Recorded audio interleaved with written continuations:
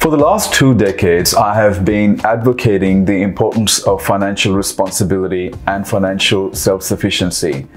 And as much as I would like every person to be financially self-sufficient and secure, unfortunately, after spending 2 decades talking to people, I've come to the realization that there are some attitudes, behaviors, and mindsets that will never result in the accumulation of financial wealth.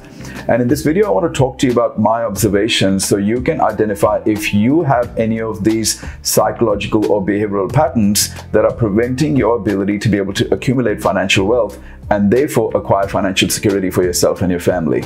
Reason number 1, a fixed mindset. Fixed mindset people are people who are just not flexible in their way of thinking. They just believe that how things are in terms of their observation and experiences, that's the only way things can be, and they are unable to entertain any alternative perspectives or possibilities. Because of that, they continue to do the same thing over and over again, and they're unable to bring in new information or engage with new insights, which will alter their behavioral and thinking patterns. The second reason is not valuing financial wealth. In fact, the worst thing that they can do in many cases is they see financial wealth as a reason for greed or reason for exploitation, and so they have very bad negative associations with financial wealth, and that simply means that they continue to make the types of decisions that keep them in financial struggle. The third reason is a very poor work ethic, and that typically happens because they don't value high performance and high productivity, and they're only doing things because they need a little bit of money to have food on the table, to have a roof above their head, but beyond that they don't really take the initiative to apply themselves more than the average person. So poor work ethic is one of the reasons why they never end up earning the amount of money that they're going to need to be able to secure their financial future.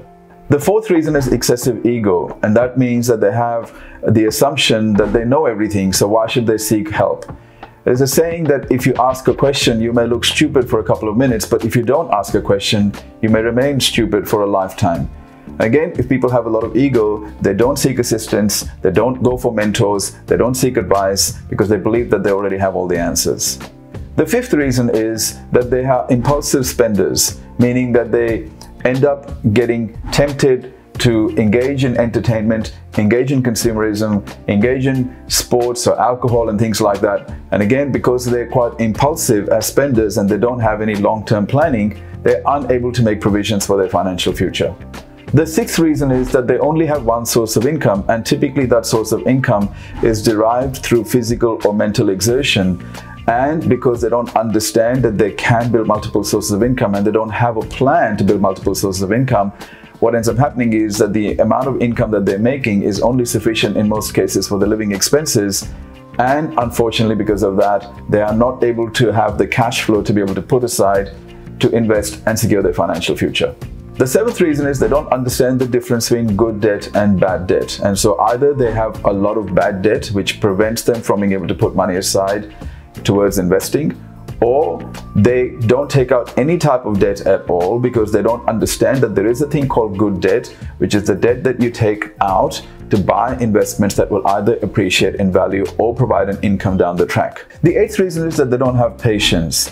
They're wanting to get quick and fast results, and because of that, they end up speculating, or they end up believing the tips and strategies of the media or their best friend, rather than taking the time to research and commit to a long-term plan and strategy, which is the only way to secure your financial future. The ninth reason is they don't really understand that longevity trends mean that they're going to end up living a long time after retirement. So they're not even thinking long-term. They're short-term thinkers. They don't understand that after the income stops, they may end up living another 25 to 35 years. And because of not understanding that fact, they're making absolutely no provisions for their financial future, and therefore they're not placing any value on wealth accumulation.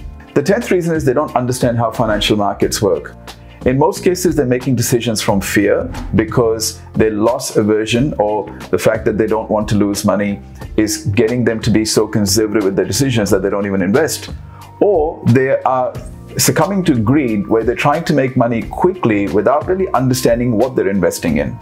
All of these reasons essentially result in them not being able to secure their financial future, and most of these reasons have to do more with their attitude, their mindset, and their behaviors than the working of the economy or the financial markets. The thing that you can do after watching this video is to identify 1 or 2 reasons that are getting in your way from you being able to learn and implement the things that you need to implement to secure a financial future. Most of the things that get in our way from becoming successful are psychological in nature. After all, human beings are emotional creatures. But as long as we keep denying the problem, we can't really improve ourselves.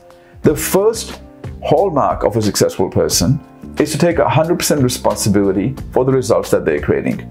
Once you can do that, you've done the most difficult part. From there on, it's a lot easier.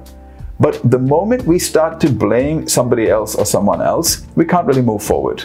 I hope you found this video valuable.